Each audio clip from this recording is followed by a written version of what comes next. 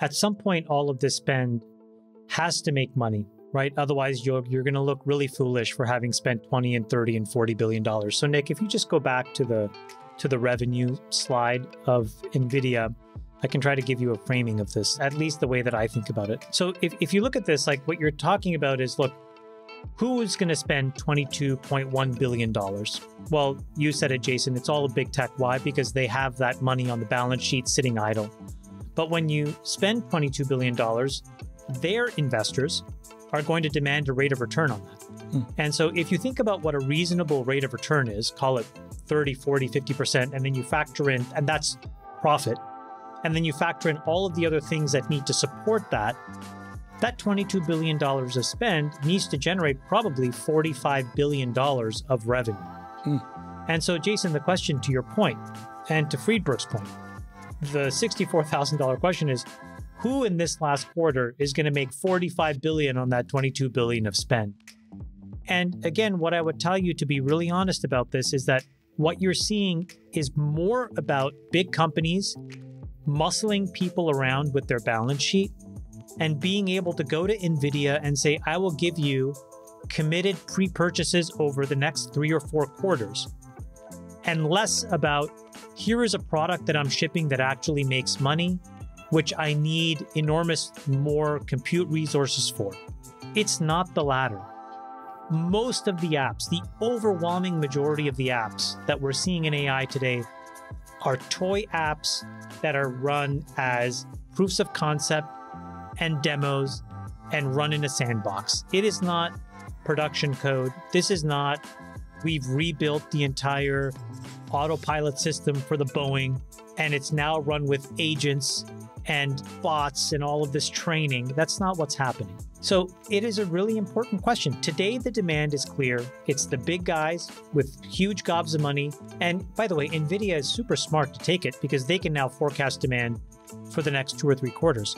I think we still need to see the next big thing. And if you look in the past, what the past has showed you, it's the big guys don't really invent the new things that make a ton of money. It's the new guys who, because they don't have a lot of money and they have to be a little bit more industrious, come up with something really authentic and new. Yeah, constraint makes for great art. Yeah. We haven't seen that yet. Yeah. So the buzz around the RTX 50 series, especially the RTX 5090, is substantial and for good reason.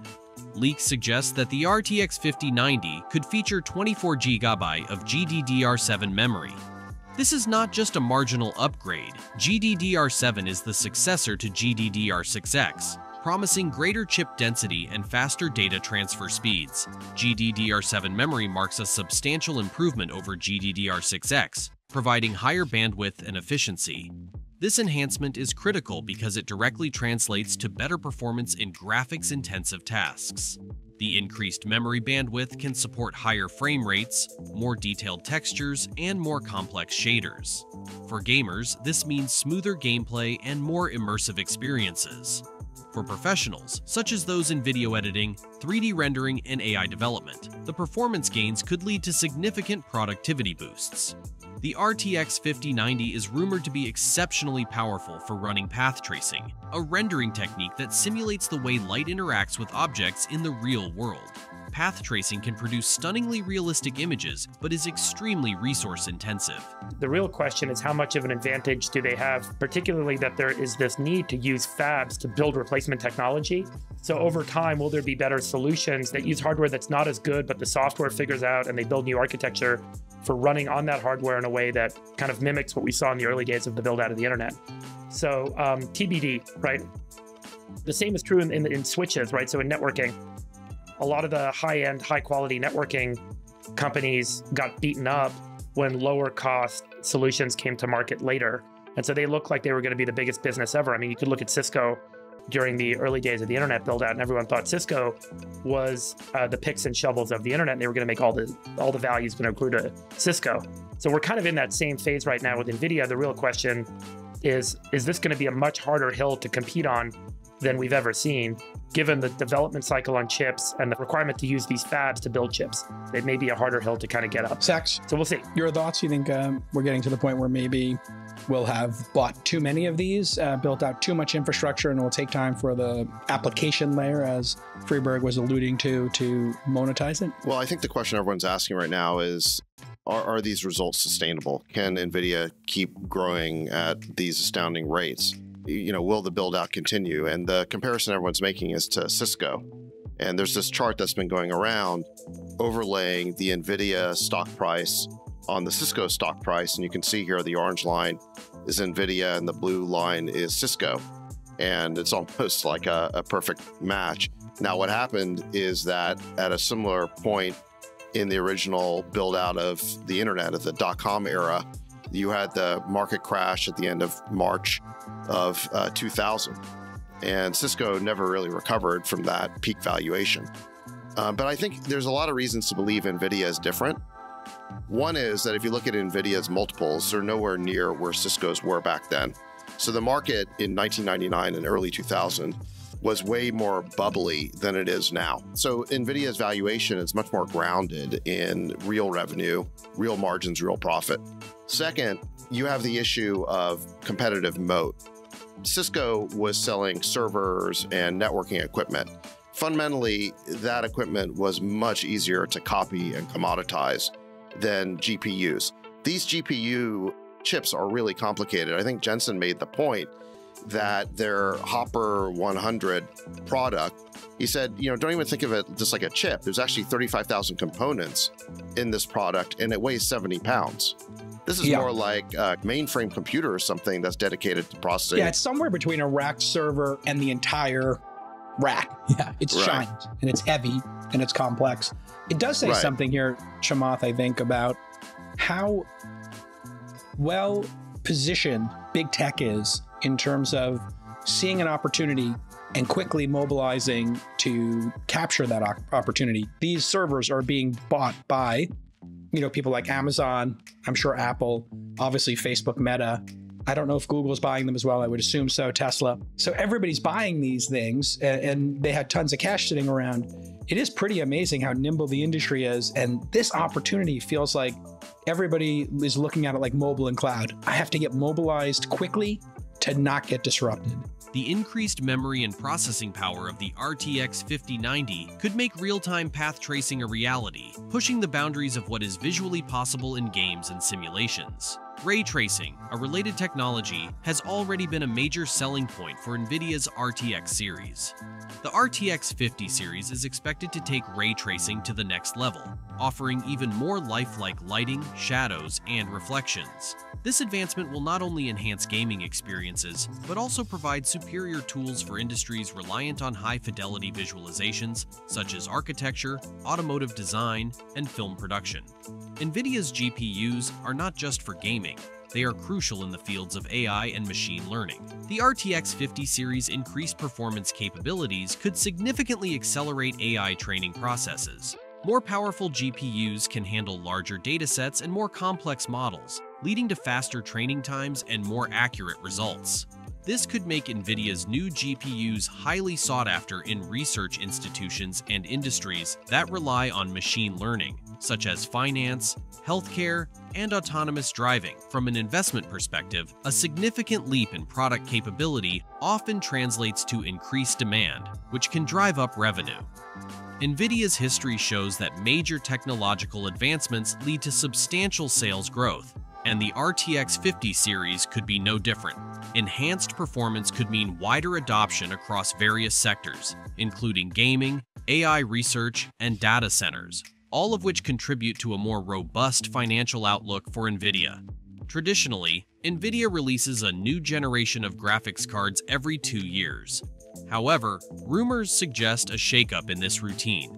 The leaks indicate that NVIDIA might release the RTX 5080 first, followed by the 5090 and the rest of the series throughout 2025. This staggered release could be a strategic masterstroke. Releasing the 5080 ahead of AMD's next-gen cards could give Nvidia a significant competitive edge. AMD has been gaining ground in the GPU market, and an early release of the 5080 could capture market attention and consumer dollars before AMD's products hit the shelves. Early adoption by enthusiasts and professionals who can't wait to upgrade could drive early sales and market share gains. This strategic timing not only positions Nvidia as a market leader, but also creates a steady revenue stream over an extended period, rather than a single, short-term spike. By staggering the release dates of the 50 series, Nvidia can maintain a continuous presence in the market. Each new release in the series can generate fresh buzz and excitement, keeping the brand in the spotlight. This approach can also help in managing supply chains more effectively, avoiding the massive initial rush and potential shortages that have plagued previous launches. For investors, this strategy could mean sustained stock performance improvements as each subsequent release in the RTX 50 series generates fresh interest and sales. It's a way to keep the brand in the SPO. Joining me at Post 9, Bernstein's all-star analyst, Stacy Rascon. Welcome. It's good to see you in person. Good to be here. Thanks for having me. So, when you see Nvidia do what it is doing, what is your reaction? I think you have to be there, right? I mean, I'm not surprised that it is doing what it is doing, right? We had the numbers a week or two ago, whenever it was. Clearly, the demand for their products is still off the charts. You've got a product cycle that it's on its way. They took the air pocket transition risk out. Mm-hmm. What's not to love? I know, but at some point, like when I talked to you the day of earnings, pre-number, we were, I think, at 950. That's right. And I think I told everybody to sort of relax. Right? You did. Right into the frame. You did. You said it was going to be, I think, mundane. Yeah. I mean, it certainly wasn't shocking. I mean, to be fair, like maybe it was. I don't know. The numbers were, you know, they were a good beat. They were probably in line with sort of the whisper numbers. Yeah. But they said two things that I think were really helpful. One is, again, they took that air pocket like transition risk as you go from Hopper to Blackwell. They took that off the table. And then number two, I think his commentary on the pace and timing of the Blackwell ramp, their next generation product, was very supportive. People were thinking it was coming next year. He was pretty clear. We're going to, what was it? He said we'll see a lot of Blackwell revenue this year, I think was the quote. Did you expect that? I expected it next year. It was earlier than we thought. So at least in terms of like getting material amounts of revenue, that was earlier. Is that one of the reasons why you raised your price target? Well, and our numbers went up materially, so it was both of those reasons. But yeah, but it drove the numbers. But what do you do when the stock continues to outrun you? You know what I mean? It's not outrunning us yet. So. But I mean, it's on the verge of outrunning everybody and everybody's price target. So, so how do you handle that? Again, I think we've had this conversation. Where don't get too hung up on the price targets. I know. I like price targets. I mean, the price targets matter. People look at the price target and they're like, okay, they do. Now what? People don't update their target prices every single day. You know, for now, I think you can let it run. Though I think that the story is really good. The numbers are going higher, and the stock. Remember, it's not like it's expensive. Like if the numbers come in anywhere close to where I think they can come in, the stock is very inexpensive given the growth trajectory. What is the risk at this point? Yeah. Now the stock's at the highs of the day. Okay, it's up 7.2%. As we're having this, another $76 today. Yeah. Look, I think in the near term, like there's not a lot of like negative catalysts that are on the way. Again, we know the numbers are fine for now in the near term. We know the product cycles are coming. Computex is next week. Like I don't know if they'll talk as much about data center or Computex. It would be a little weird for that, but you know they're going to be Jensen's going to speak there. Jensen's going to speak there. You know, it looks pretty good for now. So. But you're literally telling me there's no risk? I mean, well, look, there's always. Well, I know there's always risk. We walk outside, the bus comes, sure. Right. But is there legit risk? I mean, you said that they pulled forward the Blackwell production expectation. I don't know if it was versus their expectation, but versus ours that came in. So, I mean, the risks are a few, right? So there's always that cyclical risk. Is there, you know, that seems to be off the table in the near term. We can talk about longer term, but the near term, fine.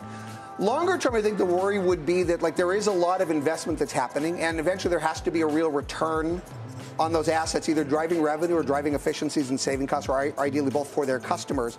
And if it were to turn out over time that the return is not there, then clearly the whole thing would come crumbling down for Nvidia and for lots of others. I don't think that is the case, and it's not a risk now, but over time, certainly, like you want to see business models starting to get built on this, sure.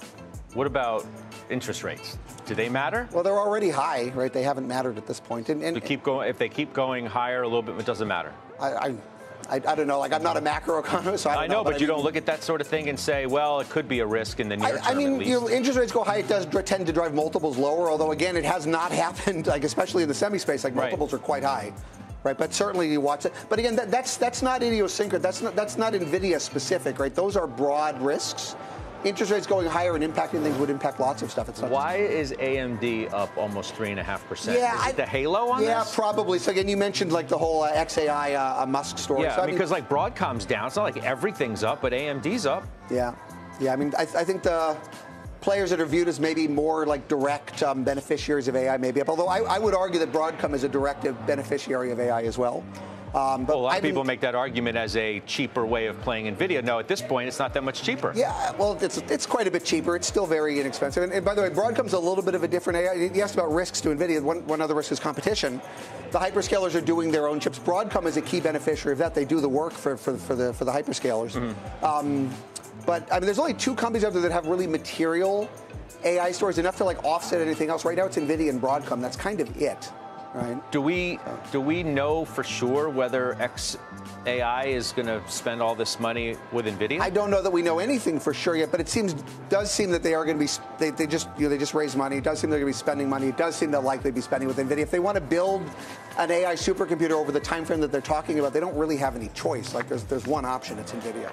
Pricing has always been a contentious issue with Nvidia's graphics cards. The RTX 40 series faced criticism for its high prices, and the RTX 50 series might follow suit. Speculation suggests that the RTX 5080 could launch at around $1,199, with the 5090 being even more expensive. While high pricing might seem like a deterrent, it can actually be beneficial from an investment standpoint if managed correctly. Premium pricing reinforces the brand's image as a provider of top-tier, cutting-edge technology. If the performance improvements justify the cost, consumers and professionals alike are often willing to pay a premium. This pricing strategy can lead to higher profit margins and, subsequently, a more attractive bottom line for Nvidia. Moreover, Nvidia's pricing strategy could include various models catering to different segments of the market.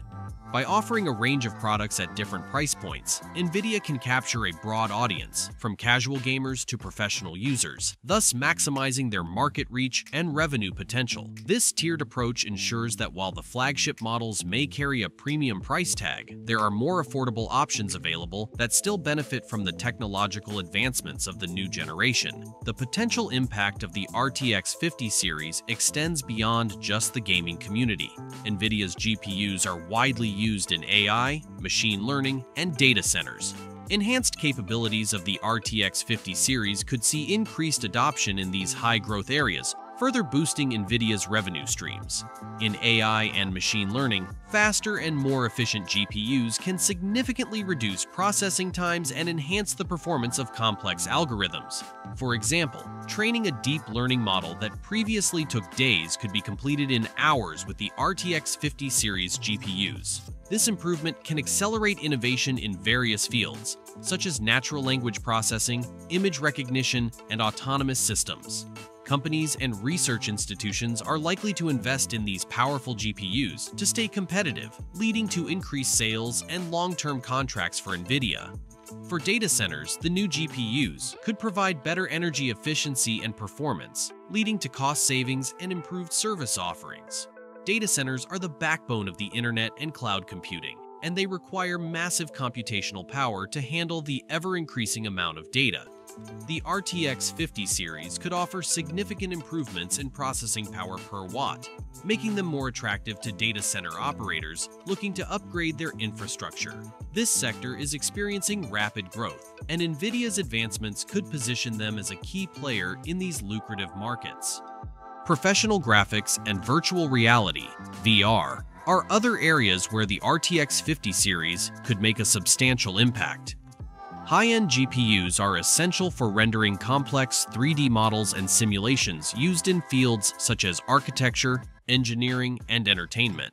The increased performance and memory capacity of the RTX 50 series could enable more detailed and realistic visualizations, enhancing the capabilities of professionals in these industries. Similarly, VR applications require powerful GPUs to deliver immersive experiences without lag or latency. The RTX 50 series could push the boundaries of what's possible in VR, driving adoption in both consumer and professional markets. All these factors, groundbreaking performance specs, strategic release timing, and a well-structured pricing strategy, converge to create a potent recipe for Nvidia's stock to soar. The RTX 50 series represents not just an incremental upgrade, but a significant leap forward that could redefine the market standards. Nvidia's ability to consistently lead in technology and performance is a crucial factor for investors. The RTX 50 series, with its potential to set new benchmarks in GPU performance, reinforces Nvidia's position as a market leader. This leadership can translate to increased market share and customer loyalty, both of which are positive indicators for stock performance. The anticipated improvements and strategic initiatives surrounding the RTX 50 series have the potential to drive substantial growth in Nvidia's stock price. This series is not just about maintaining market leadership in graphics technology. It's about expanding influence in burgeoning sectors like AI and data centers, which promise high returns. Diversifying revenue streams across different high-growth areas reduces risk and creates multiple avenues for revenue, further strengthening Nvidia's financial position. Investors should keep a close eye on Nvidia's announcements and market movements. The long-term growth potential of the RTX 50 series is significant. As each new model in the series is released, it can drive fresh waves of demand and market excitement, sustaining Nvidia's growth trajectory over an extended period. Additionally, the advancements in AI, machine learning, and data centers can open up new markets and revenue opportunities, contributing to sustained financial health and stock price appreciation. So, what do you think about the RTX 50 series and its potential impact on Nvidia's stock? Share your thoughts in the comments below. If you enjoyed this analysis, be sure to give it a thumbs up and subscribe to our channel for more insights on tech and market trends. Thanks for watching.